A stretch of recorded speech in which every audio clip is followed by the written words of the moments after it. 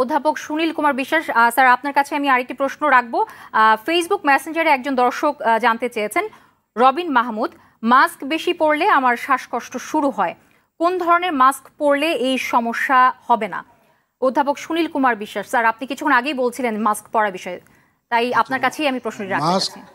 Mask প্রথম যখন কেউ ব্যবহার করে, বা আমি নিজেও যখন মাস্ক প্রথম ব্যবহার করছি, এই বিশেষ করে করোনার সময় প্রথম দিনে হয়তো একটু আনইজি লাগে, শ্বাসকষ্ট হতে পারে, তবে মাস্ক ব্যবহার করলে শ্বাসকষ্ট হয় না। হয়তো মাস্কের কোনো ত্রুটি থাকতে পারে, তবে আমার মনে হয় যদি বাইরের যেসব মাস্ক আছে, বিভিন্ন সার্জিক্যাল মাস্ক, এটা একটা কি দুইটা ডাবল পড়লেও কিন্তু কোনো শ্বাসকষ্ট হওয়ার কথা নয়।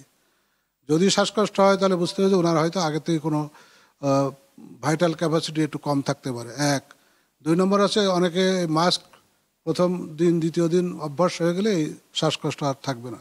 এরপরেও যদি শ্বাসকষ্ট হয় তাহলে আমাদের হয়তো চিকিৎসকের পরামর্শ নিতে হতে পারে। আর মাস্ক কিন্তু বাইরে কেনা মাস্ক লাগবে এমন না, বাসায় মানে কাপড়, কটন কাপড়ের যদি 2 লেয়ার বা 3 লেয়ার করে মাস্ক ব্যবহার করে, এটা কিন্তু WHO এর স্বীকৃতিপ্রাপ্ত মাস্ক। এই মাস্কে কোনো শ্বাসকষ্ট হওয়ার কথা না।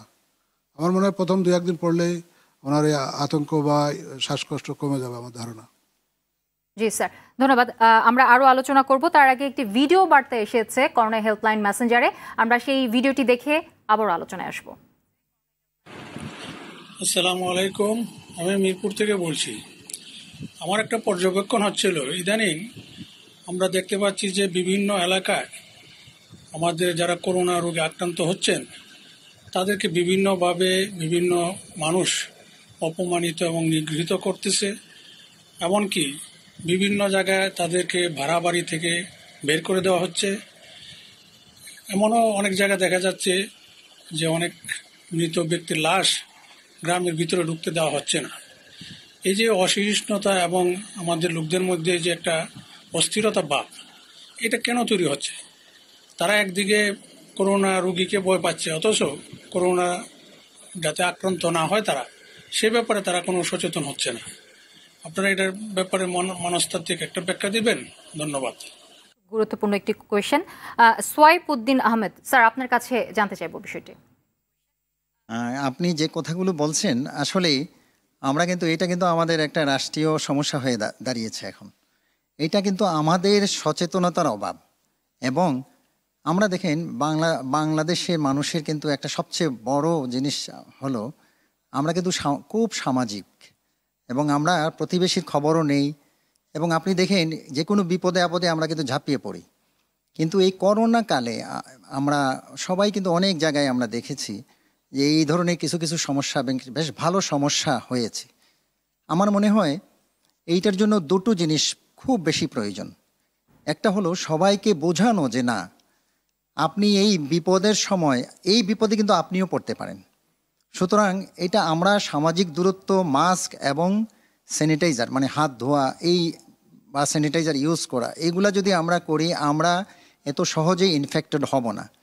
এই সচেতনতা যদি সবার মধ্যে থাকে, তাহলে কিন্তু আমরা এই সামাজিক যে একটা প্রতিবন্ধকতা আমাদের মধ্যে রাইজ করছে, এই জিনিসটা আমরা ওভারকাম করতে পারি। আরেকটা জিনিস আমি বলবো, মৃত্যু তো হতেই পারে, হ্যাঁ, মহামারীতে যে মৃত্যু, এই মৃত্যুর পরে দেখেন WHO গাইডলাইনে আছে, মৃত্যুর পরে কিন্তু এই যে এটা ছড়ানোর সম্ভাবনা কিন্তু কমে যায়, এবং কোনো কোনো গাইডলাইনে আছে যে 3 ঘন্টা পর্যন্ত থাকে, এরপরে না। কিন্তু যদি সতর্কতামূলক ব্যবস্থা নিয়ে এইটা দাপন কাপন করা হয়, তাহলে কিন্তু এটা ছড়ানোর কোনো স্কোপ থাকে না।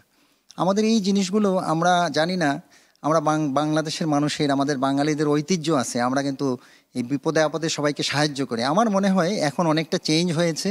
আমার বিশ্বাস যে আমরা সচেতন হলে এবং আমরা যদি সবাইকে উদ্বুদ্ধ করতে পারি যে আমরা এই জিনিস থেকে আমরা ওভারকাম করে সামনের দিকে এগিয়ে যাব, আমরা আতঙ্কিত হব না, আমরা কাউকে ডিপ্রাইভ করব না, কারো প্রতি অন্যায় আচরণ করব না, এই জিনিস, এই মূল্যবোধ যদি আমরা প্রতিষ্ঠিত, আমার মনে হয় অনেকটা ইমপ্রুভ করেছে। আশা করি যেহেতু এটা হুট করে এসেছে, এই জন্য সবার মধ্যে একটা আতঙ্কিত ভাব আছে। এই আতঙ্ক থেকে আমার বিশ্বাস যে আমরা অনেকটা মানে উত্তরণ। স্যার, আমি আরেকটি জিনিস জানতে চাই যে এখন যেটা বলা হয়েছে যে নর্মাল পলিথিন পেঁচিয়েই নাকি দাফন করা সম্পূর্ণ মানে করা যেতে পারে। আগে যেমন পিপিই পরে হলো করোনা রোগীকে দাফন করা হতো, এখন নাকি নর্মাল পলিথিনে পেঁচিয়েই দাফন করা সম্ভব বা এতে কোনো প্রবলেম হয় না। এটা আসলে কতটুকু সত্যি? জি, এখন কিন্তু বলা হয়েছে যে হ্যাঁ, পলিথিন দিয়ে কিন্তু দাফন করা যাবে এবং এতে ছড়ানোর সম্ভাবনা কমে যায়, হয়ই না বলতে গেলে। জি, কিন্তু এই জিনিসগুলো আমাদের মধ্যে এই সচেতনতা আসতে হবে। অনেকের মধ্যে এই যে পুরনো ভাব বা এই যে ওনাদের মধ্যে যে আতঙ্কিত ভাব আছে, এই ভাব থেকে আমাদের উত্তরণের একটু সময় লাগে, কিন্তু এখন কিন্তু অনেকটা আমরা সেই উত্তরণ করতে পেরেছি। সরকারের এই ব্যাপারে অনেক উদ্যোগ নিয়েছে এবং স্বাস্থ্য মন্ত্রণালয়, স্বাস্থ্য অধিদপ্তর থেকেও কিন্তু বিভিন্ন জায়গায় এই যে ইনফরমেশনগুলো ডিসেমিনেট করা হয়েছে, মানে বলা হয়েছে। জি, সৈফুদ্দিন আহমেদ স্যার আবারও আসবো আলোচনা। তার আগে একজন দুঃখিত, আমাদের সাথে একজন টেলিফোনে যুক্ত হয়েছেন দর্শক, তার ফোনটি নিয়ে আমরা আবারও আলোচনায় ফিরবো। দর্শক কে বলছেন, আপনার নাম সহ প্রশ্নটি করুন। হ্যালো, হ্যাঁ আমি কেয়া বলছি। 7 মাস হচ্ছে প্রেগনেন্ট। এখন মানে একটু খাওয়া দাওয়া একটু বেশি হলে পারে আপনার বুকে চাপ ধরে নিঃশ্বাসের সমস্যা হচ্ছে, কি করতে পারি? জি, আপনি আমাদের সাথেই থাকুন। অধ্যাপক সুনীল কুমার বিশ্বাস স্যার, আপনি যদি বলতেন বিষয়। স্যার প্রেগনেন্সি বললেন মানে সম্ভবত, আমি যদি ভুল না শুনি। 7 মাসের প্রেগনেন্সি, এই সময় তো খাওয়ার পরে বা কিছু পানি, ইভেন পানি খেলেও একটু শ্বাসকষ্ট মনে হতে পারে। এটার জন্য আতঙ্কিত হওয়ার কিছু নয় যে এখন যে রোগের সবাই আতঙ্ক বোধ করতেছে যে শ্বাসকষ্ট হলেই, এমনি বুকে ব্যথা হলে, কাশি হলে মনে করছে যে আমার করোনা হলো কিনা। হয়তো এই ধরনের একটা ভীতি আপনার মনের মধ্যে আছে, সেটাও একটা হতে পারে। তবে প্রেগনেন্সিতে কিন্তু খাওয়ার পরে একটু ডিসকমফোর্ট ফিল হবে, সেটা 7-8 মাসের সময় হয়।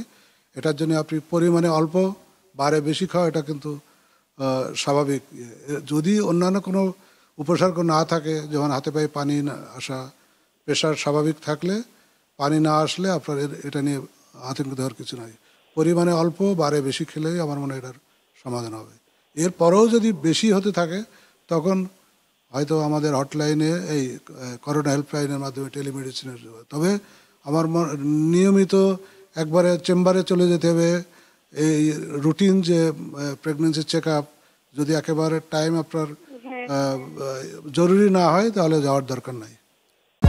For more updates, subscribe and press the bell icon on YouTube app and never miss another update.